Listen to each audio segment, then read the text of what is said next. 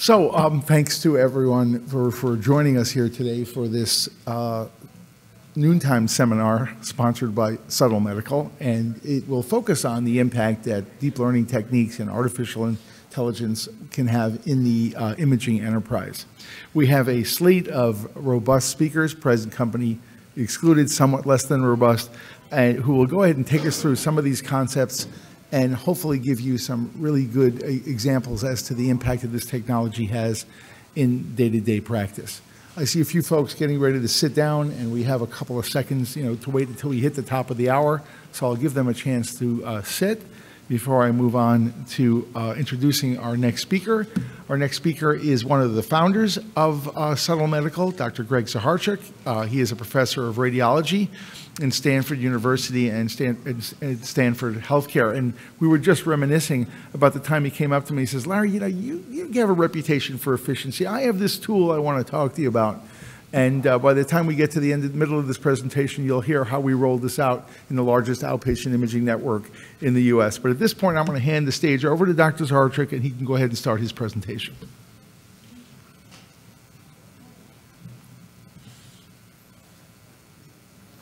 Thank you, Larry, and I sincerely apologize for the lunch, and I'm very hopeful, especially for myself, that the lunch shows up by the end, so bear with us. So the mission of Subtle Medical is listed here. It's to accelerate the world's access to higher quality healthcare through faster, safer, and smarter medical imaging. And this is a company that was founded out of Stanford University and went through the StartX incubator. Dr. Enhal Gong was a PhD student of mine and is now the CEO, and has put together a fantastic team over the last 4 or 5 years.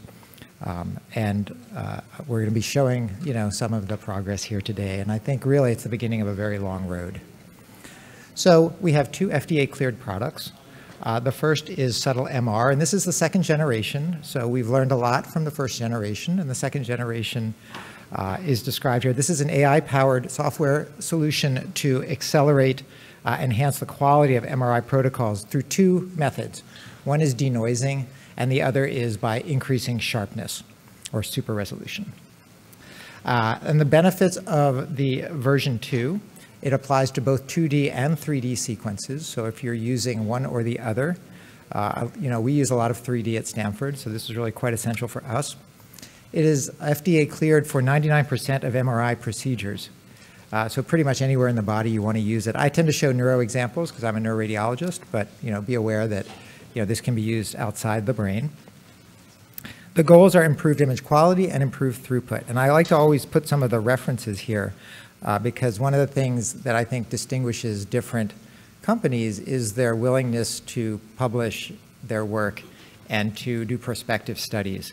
And I just highlight some of the prospective studies here in case you're interested in looking at any of them. SubtlePET is our other FDA-cleared and CE-marked product. It is also in its 2nd generation, and this is AI-powered software that can denoise low-count PET images. And it's very flexible because you can reduce the time by a factor of about 4, or you could reduce the dose. Or you could reduce the dose by 2 and the scan time by 2. So many people use it in a very flexible way. So these are the benefits, improved image quality, of course. And I apologize for the very small text about the radio tracers. When this was first approved, it was a small list of radio tracers. But it has increased over time as PET continues to adopt new and useful tracers. And I would just highlight the ability here to look at gallium-68 type studies, such as dotatate, which is this example, and PSMA, which I know are increasing in use in many hospitals. And again, some of the references to prospective studies below. So I get asked, how does it work?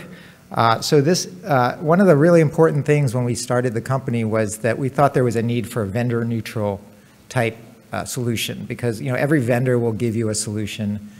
It may work with some of their software, it may not work with all their software, but most people have more than one vendor or maybe might buy more than one type of scanner over their lifetime.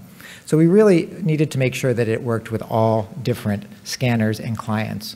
And the basic idea is that images are acquired rapidly or at lower dose.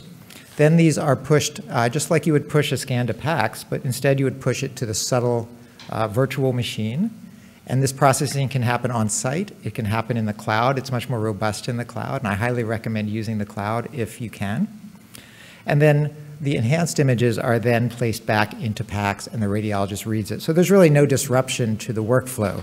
And ideally at a site, the radiologists are just going to be getting better quality images and don't have to deal with all the logistics of how to do it, moving to other workstations, et cetera. So what are the values for these products? There are a bunch, and we just show 4 here. The most critical one for a lot of sites is workflow efficiency, to reduce wait times, increase scanner capacity. Some sites use it to improve image quality, so if you have a different range of quality of scanners, you might want to be giving your radiologists very similar quality images, so you could improve image quality. To me, one of the things I really liked about these products when we were initially thinking about this was that it really faced the patient, right? This is where we touch the patient. And if we can do shorter scans, that's appreciated by the patient. And I remember very clearly one of the first PET sites that we went to, we had a patient where their scan was reduced from about 20 minutes to 5 minutes. And this patient said, oh, that's great for me because now I can lay flat for that time period. Otherwise, I needed to be in like this special position because of pain. A lot of our patients, when we're scanning them, they really can't tolerate this. And we actually did a survey, and you'll be happy to know that 100% of patients prefer shorter scans. So, and then another thing maybe not obvious is that this can extend scanner life. If you can improve the quality of scanners, you can actually even delay upgrades if your plans are to upgrade, and you may end up with better technology down the road. Okay. So I don't have to tell people in this room, this is solving a global urgency. This is some stuff from Canada and the UK, but this is equally true in the US now. Wait times at many institutions are 6 to 8 weeks. This says 2020, and you can tell it's already post-COVID from the masks, but it's only getting worse as we bounce back from COVID, and we have a lot of studies that have been delayed. And everyone knows imaging value is increasing, so we're doing a lot more of it. So just a few numbers, and just to shout out some of our partners. We're deployed in over 400 sites globally. We've saved about 2 million minutes, so in case you're wondering how long that is, that's about 3.8 years. And that's very meaningful to me because this is like time we've given back to patients, so that's really important. And then I also firmly believe that as we spun out of a research institution, we need to write up our results and have them in the peer-reviewed literature. And so we've really encouraged publication. And just want to thank all of the people who have, been the early adopters of this technology. Very briefly, we're lucky to work with a lot of great industry partners, and I'll be talking about some of these people as we go on, but I really just wanted to say thank you to these people, and we really enjoy and learn from working with them over time. Okay, I want to spend the rest of the time I'm allotted to talk about the future, because these are the products, to me, these are the engines that kind of drive the ability to develop more products, because I think we're at the beginning of a very long road here. And I want to show you some of the things we're thinking about. And this is just kind of some of the timeline with SubtlePET and SubtleMR on the left. I'm going to talk about these 4 other products that are in our pipeline: SubtleSYNTH, SubtleGAD, SubtleIR, and SubtleQC. And one of the things that we've been lucky to do is also attract funding from the NIH to do these studies and work also with academics to develop them. Okay, so the most immediate is SubtleSYNTH. This is FDA pending at the time. And this is just the beginning of a long line of synthetic products for us. And what this product does is it uses deep learning to synthesize new MR contrasts from existing contrasts. So I like to call this 100% acceleration. And in many cases, you actually end up with higher quality. And in this case, we've started out with synthesizing STIR images of the spine from sagittal T1 and T2 weighted images. And the reason that we get higher quality, as you can see in this picture, the acquired STIR on the left, the synthesized STIR on the right, is that STIR is naturally a low SNR technique, right? Because you have to do an inversion pulse to knock down the fat signal. But if you're using 2 high SNR T1 and T2 sequences to build it, you actually have improved image quality, as you could see on the right. And one of the things to point out is this is applicable to all spine imaging, which is often 20 to 30% of volume at many sites. I like this example. This is a stir image in a patient with a expansile bone lesion shown here. This was a 4-minute scan on the scanner. You can see some hardware at the bottom as well. And this is the SubtleSYNTH product, and it was an acquisition time of 0. And the other thing to think about is, one of the advantages of synthesizing data is the potential to acquire data in patients who may have motion degradation or may even leave the scanner before the images are acquired. And so I want to show you this very confusing slide with a lot of pictures on it. But this is kind of an idea of what you can do in the brain with SubtleSYNTH. And this is the idea of missing data imputation. So the idea is, so just to break down this plot, so if you go down the leftmost column, there's a T1 image, there's a T1 post-contrast image, there's a T2 image, and there's a flare images. And these are the images that were acquired by the scanner itself. And then each of the rows going across is this contrast being synthesized from a group or a subset of the images that does not include that image, right? So what it actually means, to describe, like 001 means that this T1 image was synthesized only from the flare. And this was synthesized only from the T2. And if you go all the way over here, this scan was synthesized with all 3 of these contrasts, but just missing this contrast. So the idea is that if patients move, if patients can't tolerate the rest of the scan, we're going to have the ability to synthesize that data going over. And I think one of the interesting rows in this column you might see is T1 GAD. So remember, all of these images were synthesized from images that were acquired before contrast. And you can see that if you only have a flare to use to reconstruct, you don't do such a great job. But if you have all of the pre-contrast imaging, you actually do a pretty nice job.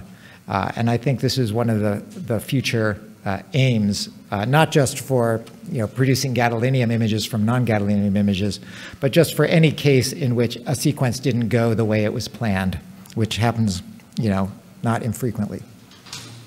I want to talk next a little bit about SubtleQC, and this is the idea that we can use deep learning to measure and quantify image quality. We can also determine whether protocols are complete, and we can ensure that texts are actually covering the entire field of view in real time, and make sure that they don't send an incomplete study that may require callbacks or may require disruptive phone calls to radiologists to figure out, should I repeat something, should I not repeat something? And this is kind of an example here. This kind of picture might get a check mark. This is a quality image, no motion, high SNR. This is a low quality image, patient moved. We may want to recommend rescanning that patient, for example. I want to briefly talk about SubtleIR, and this is an NIH grant that was funded to basically do this for radiography and fluoroscopy. And this is an example of a full dose fluoroscopic image on the left, and then 4-fold dose reduction on the right. And this is good for the patient. Obviously, low dose is good for the patient, but it turns out what it's really good for is the operator, because the operator has to stand there the whole day, and they're always getting radiation backscatter. So this reduces their dose. They don't have to stop working if they go above a certain level. The other thing is this is a great technical challenge for the team because this is real time. We have to be able to do inference at 30 frames per second, and I think it's fantastic that the team has solved this problem. Okay, I want to talk lastly a little bit about gadolinium, and I think you're all familiar with the situation around gadolinium. I think NSF has been largely solved by macrocyclic agents, but now we know that even in patients with normal renal function, that gadolinium deposits in the body. And a lot of patients get repeat scans. We definitely see this, and we definitely see people with patient concerns. So we have to deal with those. So how do we do that? You may also be familiar with the potential for contrast shortages. This was a big issue for ionated contrast recently, when a center in Shanghai could not supply the US with contrast, and there was a lot of scrambling going on. So again, if you could use less contrast, that would be a nice thing. And I just want to show you some of this work. This is some of the earliest work in the company has been centered around being able to synthesize full dose contrast from low dose, and in this case, 90% reduced dose. And so for me, I think when we hear the term ILARA, as lowest reasonably achievable, we think about it radiation, but we really should think about that much more broadly. Like, how much do we need of anything? How much do we need of contrast? How much do we need of imaging time, et cetera? One of the things we've worked really hard on is generalizability. So if you worry about things in AI, one thing you should worry about is how well does a technique that works in one site work under other conditions. So we've spent a lot of time looking at a wide range of imaging vendors, a wide range of acquisition parameters, et cetera, to try to make this as robust as possible. And we'll be starting clinical trials with several sites in the US on this product in the fall. I guess the winter by now. The last thing I want to just talk about is something I've realized over the last couple of years is that, I have a lot of interest in the environment, and I hear a lot of interest around the radiology community about our environmental impact. And a lot of these tools really do have value in that space. So I just want to start with this picture. Does anyone know where this is? You want to shout it out? I know you're hungry, but... Well, I know there's at least some people from France here, but this is the Mer de Glace glacier off of Mont Blanc, a very famous glacier. And basically, that's what it looks like today, and just some pictures of what it looked like in 1919 and then recreated today from the same vantage point. So I think it's really imperative for us to think about ways that we can reduce our use of electricity and carbon emissions, et cetera. And this has been picked up by a lot of groups. This is a slide from the ACR that is nice work from Julia Schoen. And it's, the text is really small, so I don't expect you to read it all. But one of the things that's mentioned there at the end is the use of AI to shorten MR protocols. And that, that's fundamentally what we're trying to do in the company. So that makes me happy.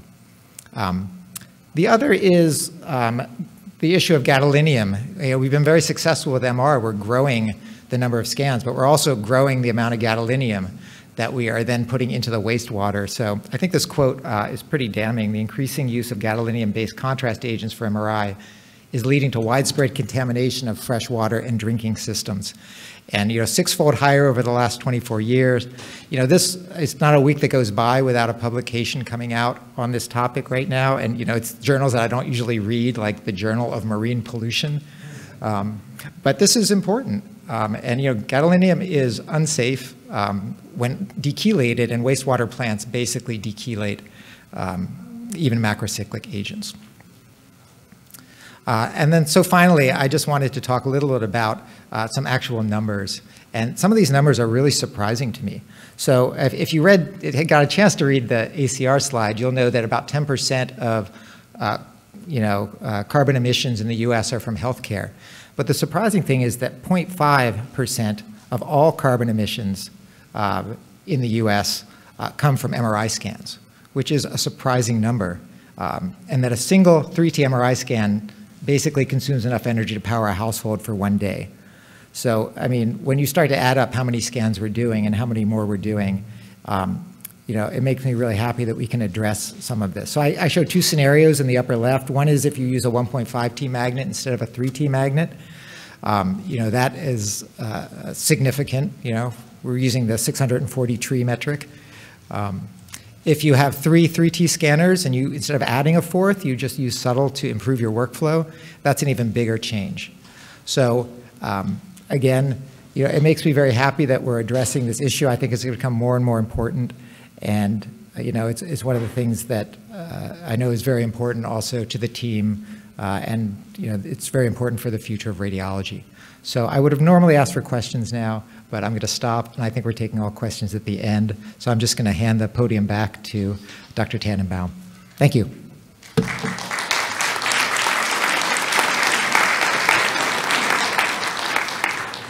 Thank you. That was a wonderful and provocative presentation.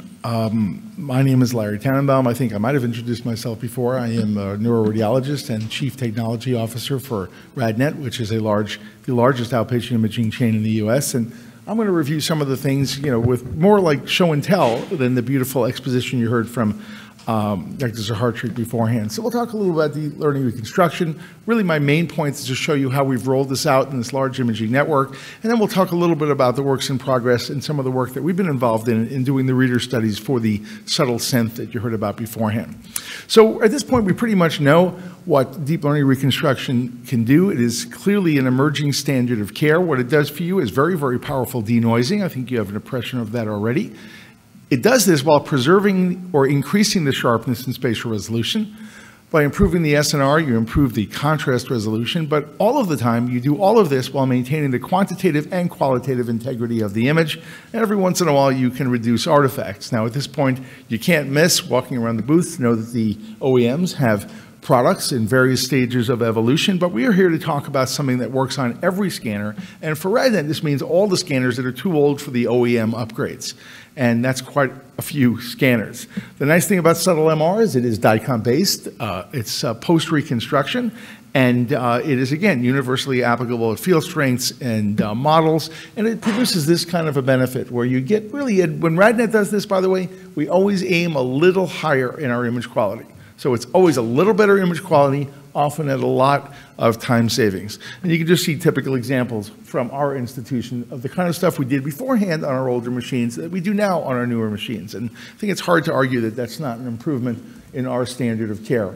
This is from some of our research. You can see standard of care on the left. The image when we just accelerate it and the typical negatives that we get when we accelerate. By the way, radiologists love noise. This is one of my favorite topics of all time. You see this little graininess here, you know, this little salt and pepper. We love that. If we don't see that, we get nervous that we're losing information. Okay, but the only difference between this and this is we scanned it less for a shorter time. This is noise, ladies and gentlemen.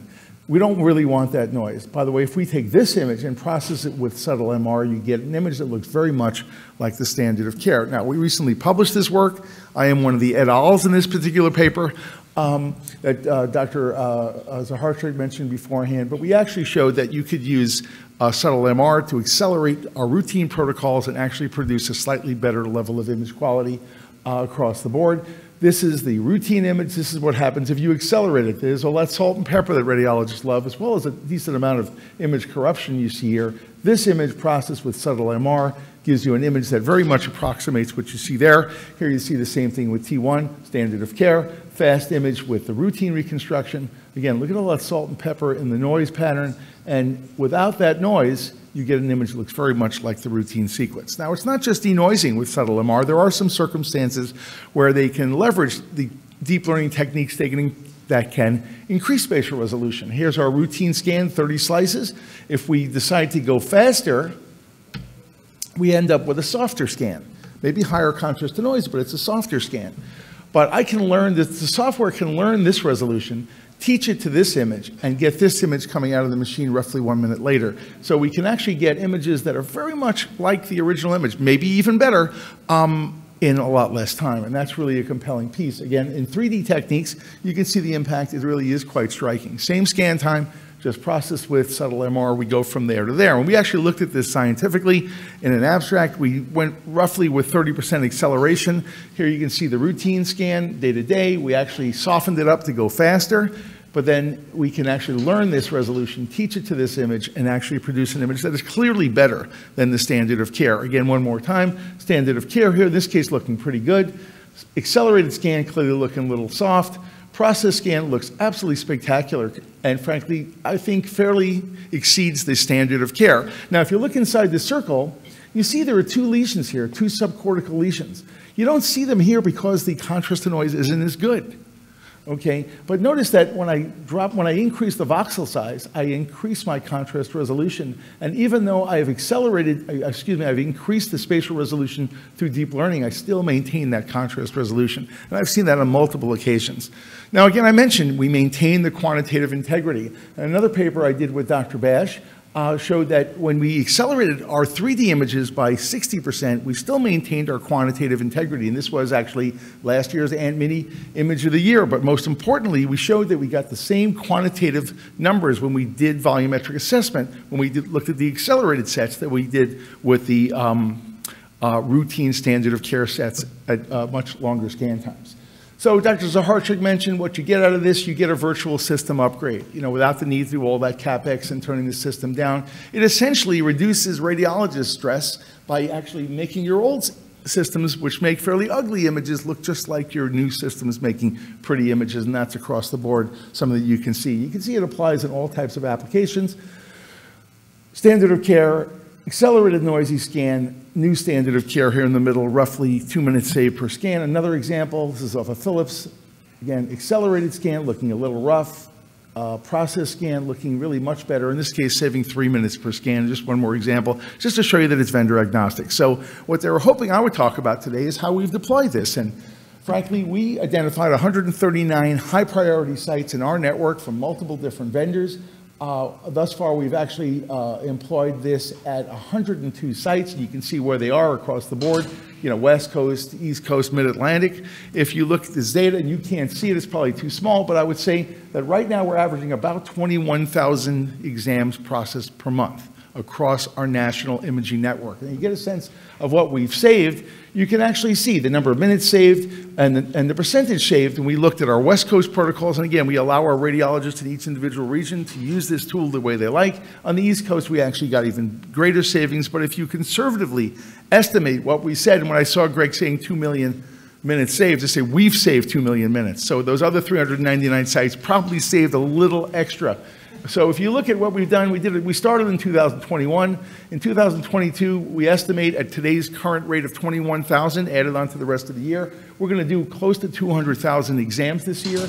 That's roughly, as an estimate of 6 series per exam, 1.2 million series. If I conservatively estimate 1.25 minutes per scan, and that's really conservative based on the numbers I gave you, we saved this year 1.5 million minutes. If you look at when we get these sites on line by the end of the year, we should approach 30,000 exams per month, which means that we will save almost 2.5 minutes per year. How do the radiologists like it? Well, Dr. Miller, a neuroradiologist, I think she clearly loved it. I won't read all of her comments. And you can see, she basically said, look, the clinicians love these images, the radiologists love these images, it's a big plus. We actually have some of our administrators saying, look, I was getting a lot of grief from the doctors that the images weren't good enough, they wanted me to shut down the scanner. We don't have the money to upgrade it, what should I do? Well, SubtleMR took this scanner from being a problem to one that was doing 20% more volume and met all the radiologist needs. These are big, big impacts in a big enterprise. Dr. Bash, who you've heard a lot about today already, she made these comments about what she saw when she was out reading these on the West Coast in her clinical practice and showing you better sharpness, maintained image quality, greater detail. It's a big plus. And you can actually see, the kind of things we see. This is what we aim at. This was the standard of care. This is the raw scan. But notice when we process with SubtleMR, it is hard to argue that this scan in 2 minutes isn't better than this scan in almost 4 minutes. And that really is the key point. Now, with this speed, you get a smaller carbon footprint, you get a better patient experience, but when you're putting on your economic hat, you're going to get enhanced workflow. You can take 20-minute slots to 15, getting a 33% increase in throughput. You can take 30-minute slots to 20, again, getting a 50% increase in throughput. And roughly, really roughly estimating the ROI, we're looking at something around 7x in our institution. So this is a really easy investment to do things like getting more capacity. We all know what's going on with the mass resignation. We're in urban areas, urban flight makes a difference. We have had circumstances where we could not staff our scanners long enough to get these exams done. Now we can get these done in 1 shift as opposed to 2 shifts as opposed to 3. We stay on schedule. The patients like it better. 100% of patients want a shorter scan. I like that quote. I'll just use you as the source there, Greg. And again, less motion, less recalls, and essentially letting your scans live longer. And it's a key point. So I've got a few minutes left to talk to you about what we've learned from the reader study with SubtleSYNTH. And you've seen this. We essentially can synthesize a stir-like image from the T1 and the T2. So this is the way it works. We actually use the T1 and the T2 to make an image that looks just like the original stir. That's the original stir. This is a synthetic stir. Osteomyelitis and discitis, I think, a very reasonable representation of the reality in this case. We actually did. We're about to write up this particular manuscript looking at all disease states with this particular tool, and we used a neuroradiologist, MSK radiologist, an MR reading general radiologist, and we put these through the comparisons, and as you might expect based on what you've seen so far, the images were fundamentally interchangeable, but gave you better quality with less artifact. And here are just some examples. A couple examples of bone tumor. Greg showed you this case. Here's another case. You can see here, I think, a very reasonable representation synthetically of what we have with the traditional scan. This is a case, another one where you can see we've got a lesion involving the upper sacrum. Again, the STIR image is deteriorated. It has poor SNR. It has motion. Look at what we get from synthetic STIR. Okay, in these circumstances. I think that's pretty cool. Now, looking at a number of different disease states, myelopathy post-op, we have myelopathy here from an inflammatory, transverse myelitis. Again, beautifully rendered, I think, in both of these cases. Now, there's a separate manuscript we're looking to write, looking at the separate trauma subset. And here you see a nice trauma case. Again, the original STIR, the synthetic STIR, really nice matching of the actual extent of disease and conspicuity of disease. A couple of other cases with a lot of post-traumatic changes.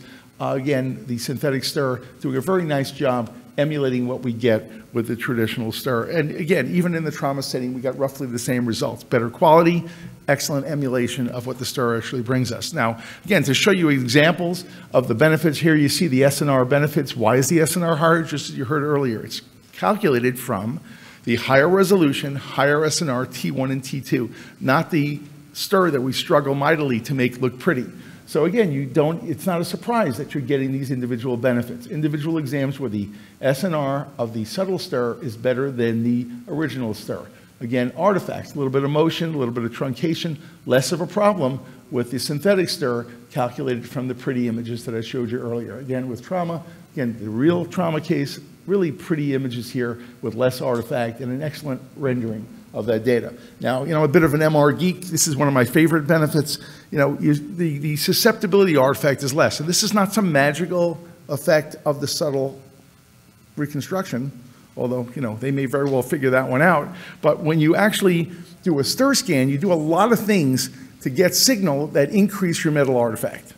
Okay, but if you take an image created from the scans that don't make those efforts, low bandwidth and the like, you end up with a lot less metal artifact. So because we can extract these from scans that are done at higher bandwidth, we get less artifact. This is one example. This one's even more striking. I mean, you can actually see the screw here because of the fact that this is done from a T1 and a T2 as opposed to a STIR when we have to pull out all stops. So that was a bit of a whirlwind through show and tell, but I think I've given you a real sense of how reliable this has been. A couple million, a couple 100,000 exams per year, how valuable it is for our patients and our enterprise, and as you heard, as for the environment. And at this point, I'd like to hand this off to our next speaker, who is Mr. Lou Masella, who is a Vice President of PET-CT and Radiation Oncology at the Shields Health Group, and he will take over with his associate to go through this next presentation. Thanks, Dr. Samuel. I appreciate it. Thank you. Dr. Zaharchuk, thank you for the opportunity to be here today. I want to thank Subtle Medical for the opportunity for us to share a little bit of the Shields Health story. I do have with me today Haley Camerata. She is the Director of PET-CT Operations. I am the head of the program and Vice President for growth and development of our PET-CT program. But I really want to take a minute and thank everybody that's here, and it looks like we did more than pack the room. We got some people standing. Thank you. And I want to thank you for a very specific reason, because when I signed up for this, and I'm guessing when you signed up for this, we did not know what the World Cup schedule was going to be. We did not know that USA would be playing right now. And so a couple of ground rules, folks. You can watch on your phone if you want, but if you're feeling like you're going to have a celebration, please take it out in the hallway, all right? So all goal celebrations out in the hallway, if you don't mind. Excellent. So here we go. So Shields Healthcare is a medical imaging and outpatient surgery company. We're located in the northeastern United States. For the PET-CT component of what we do, we are 18 locations strong. Everything we do is in a mobile environment. We run 4 trailers in the states of Massachusetts and Maine. And this year, we're going to see 16,000 patients doing that work. So 4 trailers, 16,000, 4,000 scans per trailer. It's a pretty busy operation. And we are constantly looking for the ability to become more efficient, et cetera. Our partners are academic medical centers and a mix of community-based hospitals. But I also want to share with you, and I'm very excited that as this meeting wraps up this week, On Thursday, we hit our 20th anniversary of being a PET-CT provider, and it's a pretty exciting time for us. So good stuff happening where we are. You are going to hear some common themes, and one of the things the speakers did not do this morning is kind of share notes and say who was telling which jokes. I think the World Cup one's going to be unique, but we are going to talk a lot about patients wanting less time on the table, and I'm going to actually get you there. So. But we do think an immense amount of time about the patient experience. It is one of the most important things to us, and we use a platform called Podium to measure our experience with our patients. We've been using this platform since February of this year. We've got 61,000 responses across our product lines.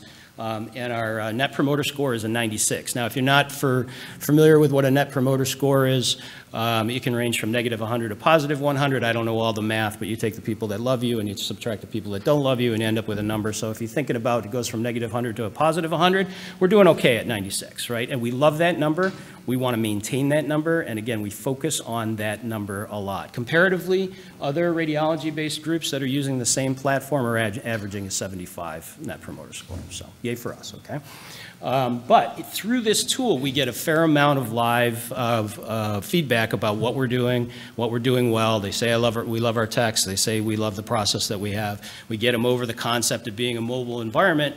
But the one very current recurring theme is, if you could change anything, I'd love to be on that table a little less long. If I could get out of that camera faster, let's do it. Okay, so this is where SubtlePET comes into play. And we have a couple of challenges working in the states that we work in, and I want to run you through a couple of bullet points here, but I mentioned that Shields operates in the states of Massachusetts and Maine.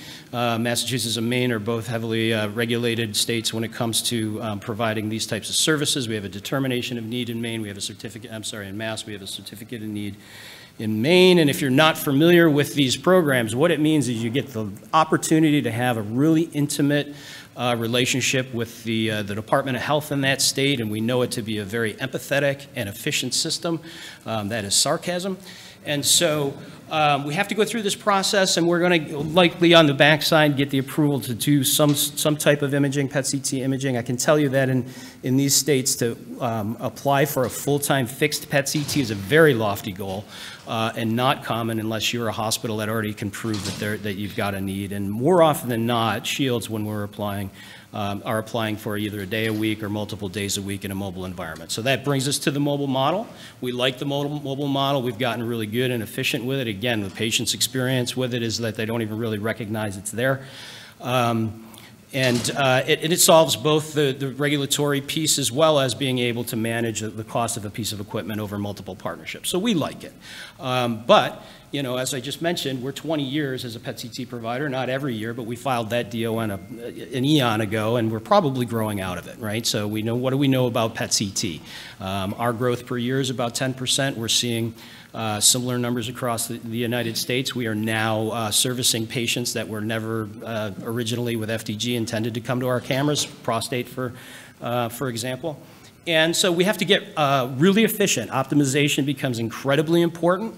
We need to maintain. I can't just stay another day because the Department of Health will go, So we've got the work that we can do within the days that we said we can do it. We can stretch out our hours of operations, but when we've hit the max, we've hit the max. So we want to keep that quality and satisfaction at that level, at 96, really important to us, but we got to figure out how to serve a growing population that primarily our health systems want to keep within their systems. So again, our patients love us. They tell us less time on the table.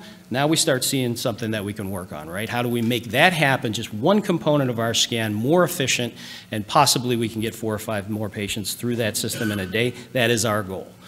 Shields Health has a long history of embracing innovation to be able to evolve and improve, and this is yet one more step to be able to do that. So we are in a phase 1 launch right now of SubtlePET. Our intent is to be able to use it at all 18 locations. And I'm now going to allow Haley Camerata to tell us exactly how her team is using this tool, and she's got the sexy images to show you. So I'm going to get out of your hair right now and let her do that. And this is actually your first slide, right? Okay. Thank you. All right, great. Thank you.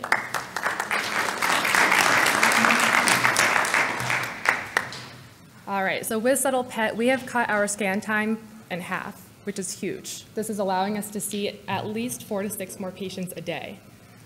Those protocols that are naturally longer, such as the dotatate scanning with gallium-68 and the new DetectNet copper-64, are automatically scheduled with SubtlePET, decreasing a 50-minute scan down to 25 minutes.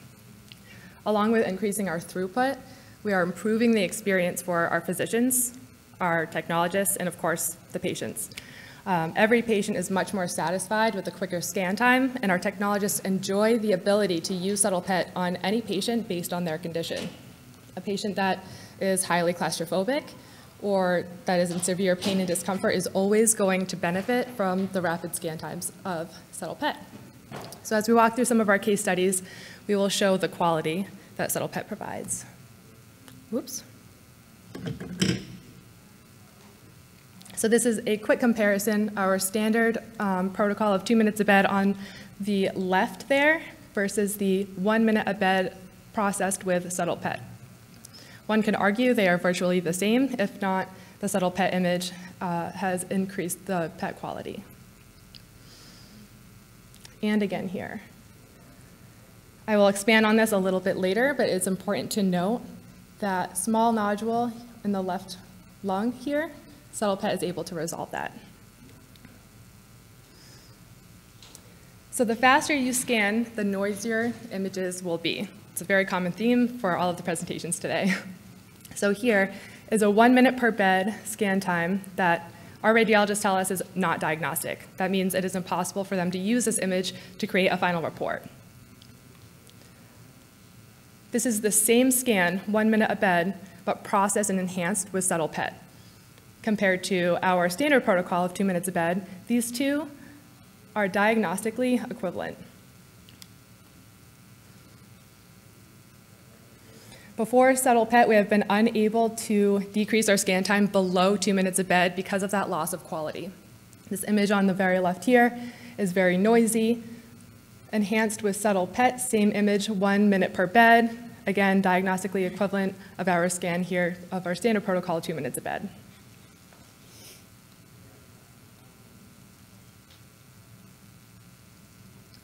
It's also important to note that as we are using SubtlePET, we are not losing any accuracy or definition.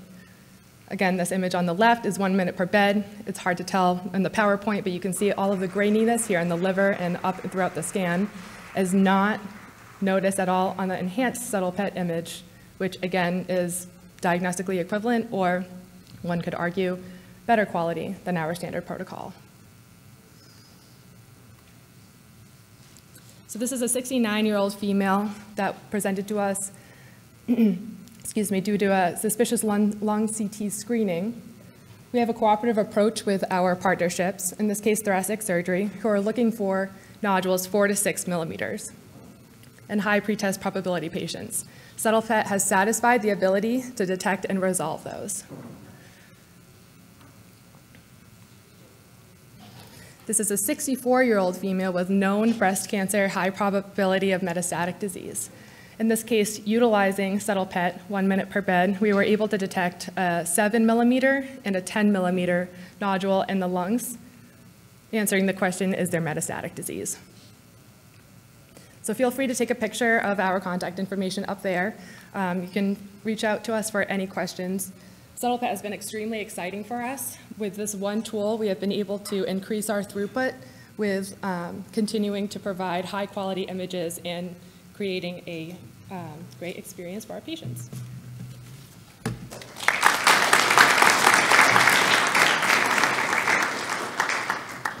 Thanks to both of you. That was a very impressive presentation.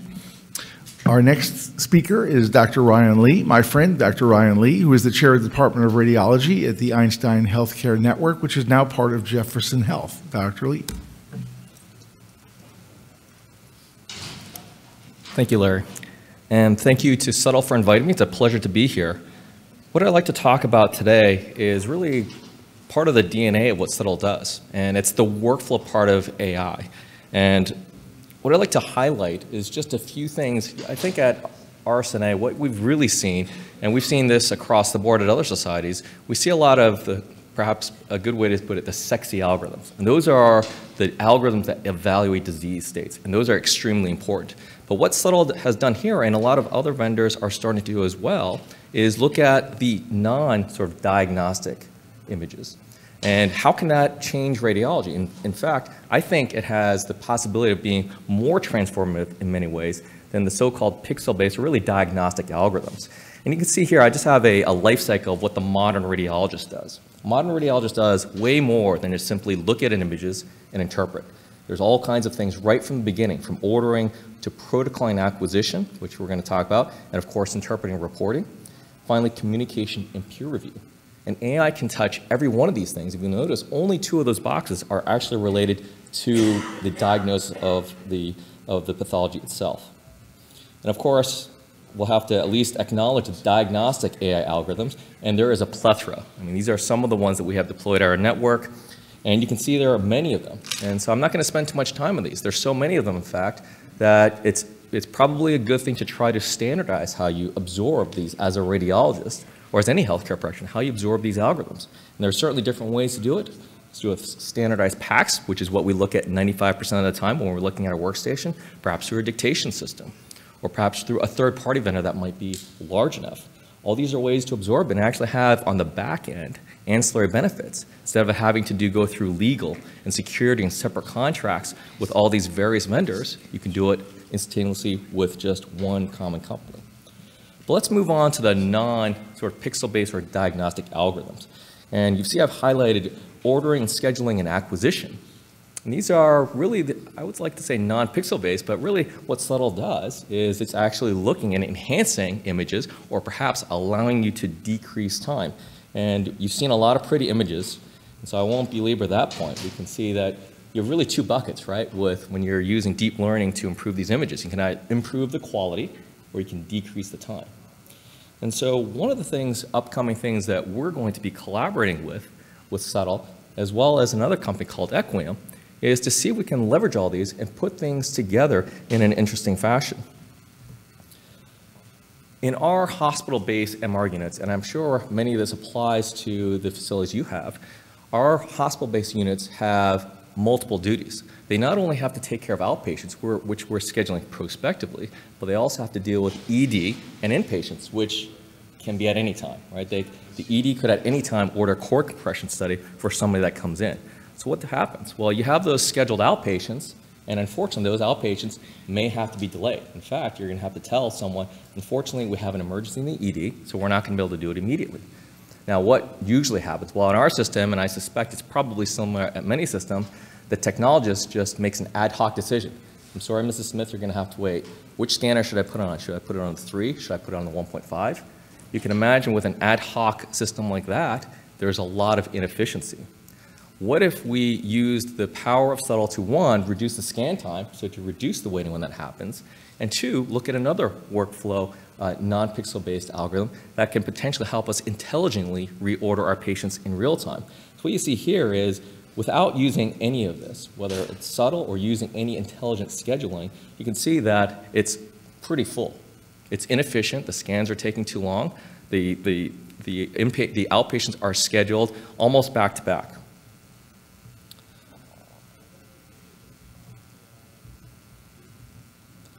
What happens, however, if we use Subtle and to decrease the amount of scan time? Now we've opened up some slots, and what you see here is you see that there are some empty spaces between the patients now. Well, that presents opportunity. However, the opportunity is not evident yet because we still have to figure out how we're going to get these individual patients in. Those are small scan times. So we've now accomplished a decreased scan time, but we now have to figure out how we're going to get those additional patients in. Well, with intelligent scheduling, you can now rearrange patients in the most effective way possible to optimize now your scheduling so that a technologist isn't left out to hang and having to make these ad hoc decisions. You can have a robust, real-time reorganization. So taking advantage of both the scheduling as well as the decreased scan time that the deep learning software that Subtle offers can be very powerful. So that's something that we're very enthusiastic and very optimistic about starting. But I want to highlight some other non-workflow related things, which again, I think can transform. You'll see there are various vendors that may be able to generate impressions based on what's in the report, as well as looking at the historical style of the radiologist, and even taking into account what the history of the patient is. And this can decrease burnout, this can increase wellness, So many different opportunities. In fact, last year we presented at RSNA. We presented looking at those impressions generated by this type of software and having a radiologist blinded to an actual impression generated by radiologists, and they could not tell the people that were involved. The p-value was very high. And so these can be very powerful tools to improve your workflow. And there's more and more the discussion of communication. How can we close the loop? How can we get the information to the providers and to the patients and know that they've received it?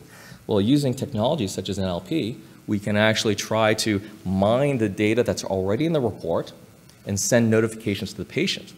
And we actually last year did a pilot project with a startup vendor that showed that you can improve the actual number of follow-up studies. And this year, I didn't want to put it on here, but it's being presented that we showed a 25% improvement when we did a randomized controlled prospective study. So technologies such as this can really affect how the reports that we generate as radiologists will actually be able to get to the patients effectively. In the realm of peer review, now that you saw that there's so many different types of algorithms out there, how do we even know that they're working properly? Well, there isn't so far a good one robust way to do it, but as we move along, we're going to want to see how these algorithms are performing, and having a common dashboard that can evaluate how the clinical performance is of an algorithm relative to a report will be, I think, it will be very important. And if you can see this over real time, imagine how you can see if something goes wrong, if there's more non-congruency of the algorithms, that perhaps something's wrong. We don't necessarily know at this point what's wrong, but we know that maybe perhaps the demographics change, maybe the inputs change, maybe the radiology are reading change.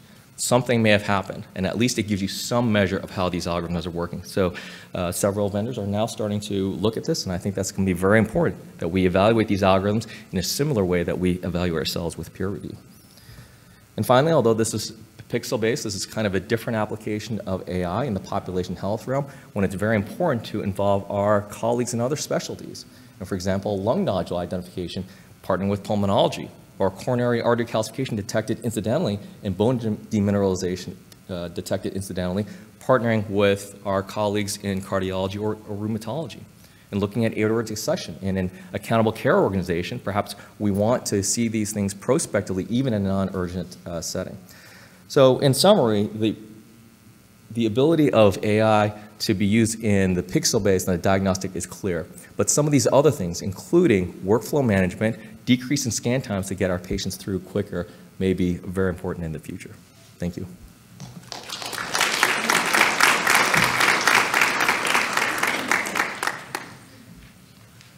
So I have two pieces of good news.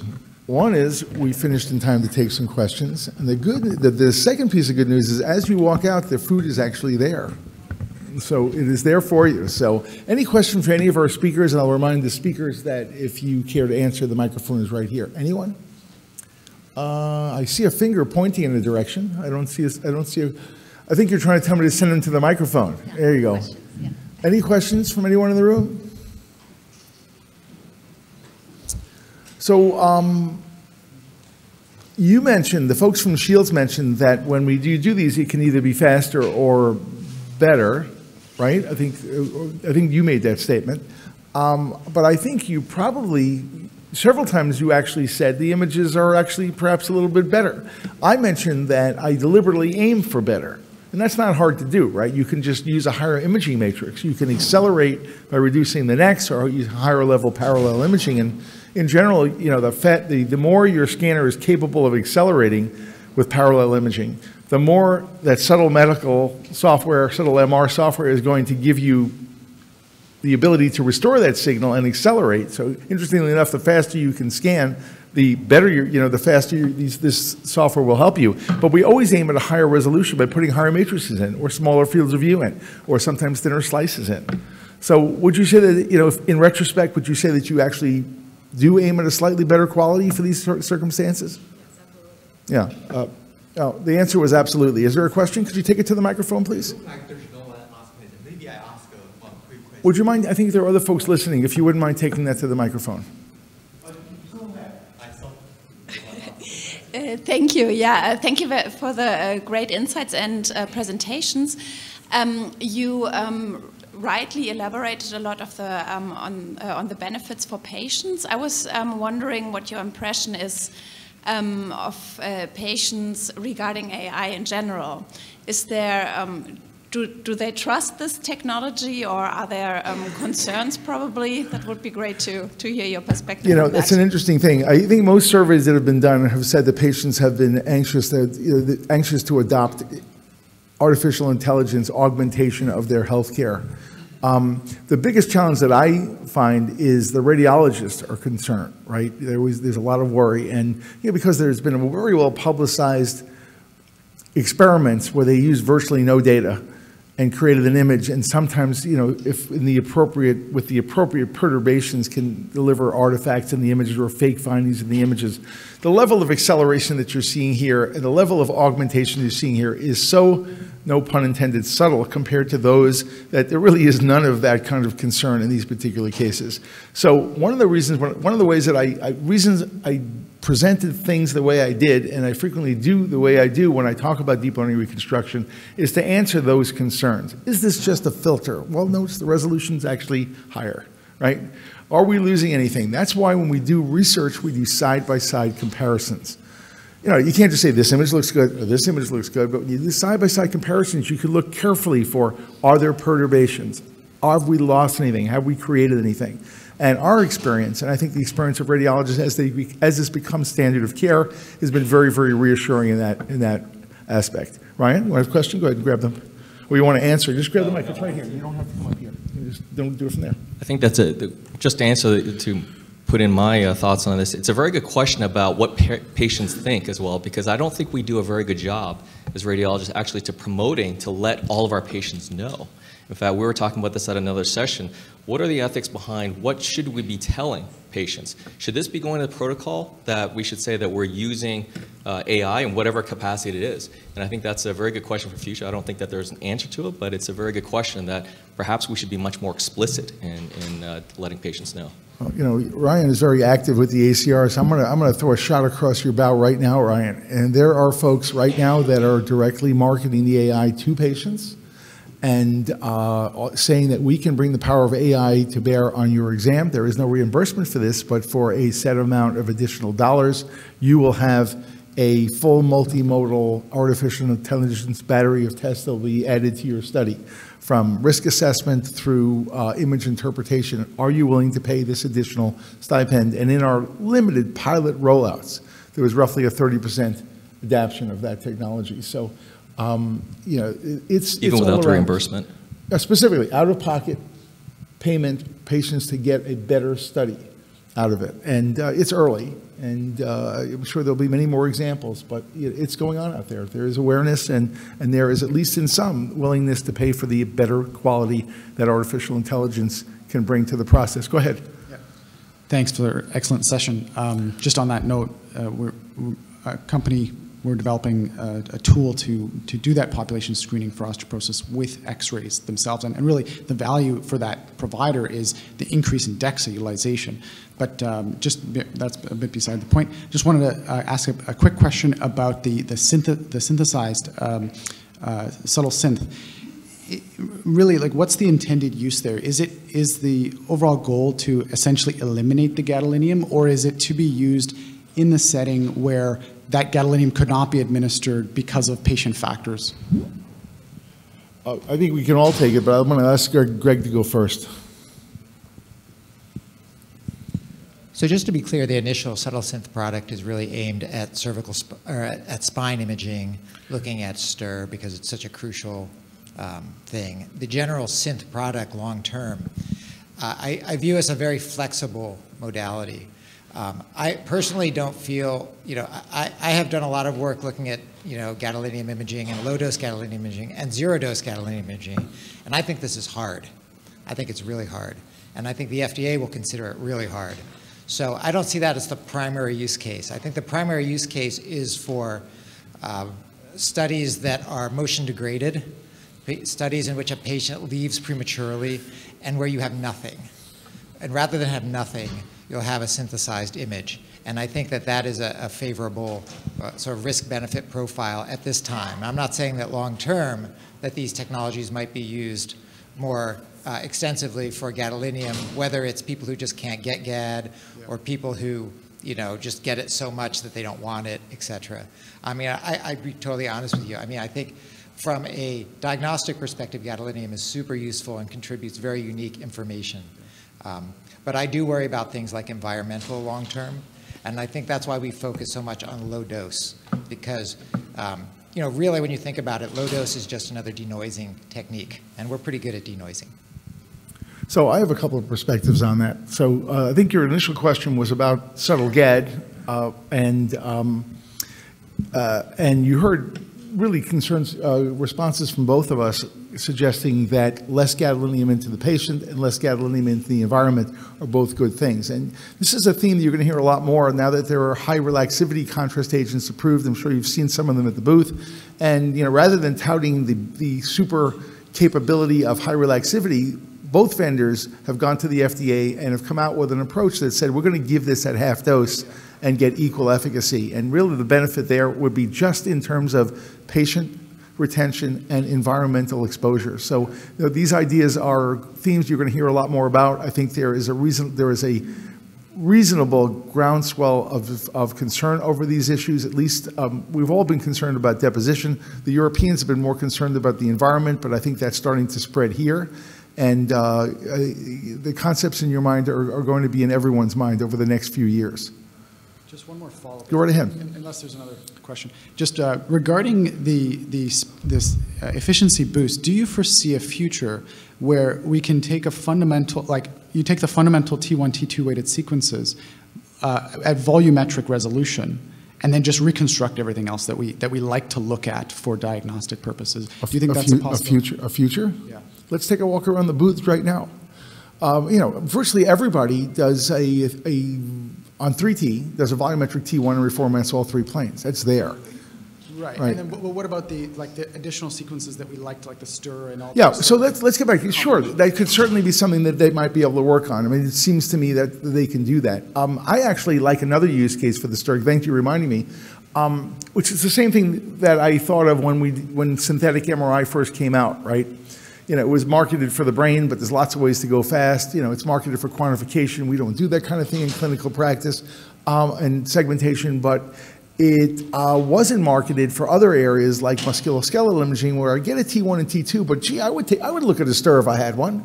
And there were other stirs. So you would throw this in as an additional view to see if you could increase the conspicuity of pathology, even if you weren't going to do that ordinarily. So it could theoretically improve your diagnostic capabilities and acumen by increasing the conspicuity of some findings by giving you a stir that you might ordinarily not acquire. So I think all the use cases that Greg mentioned are really solid. I wouldn't have thought about them that clearly, at least not after getting up at 4 in the morning to prepare for today's talks, but they are solid. But the one I always imagine is, wouldn't you like a stir here? Yeah. Why don't you get one? Well, it takes too long. Well, this might give you the opportunity for that. And I think MSK, where they frequently do the same thing at multiple contrasts, right? You can do that. The spine is an obvious circumstance, so I think the future will be in those areas as well.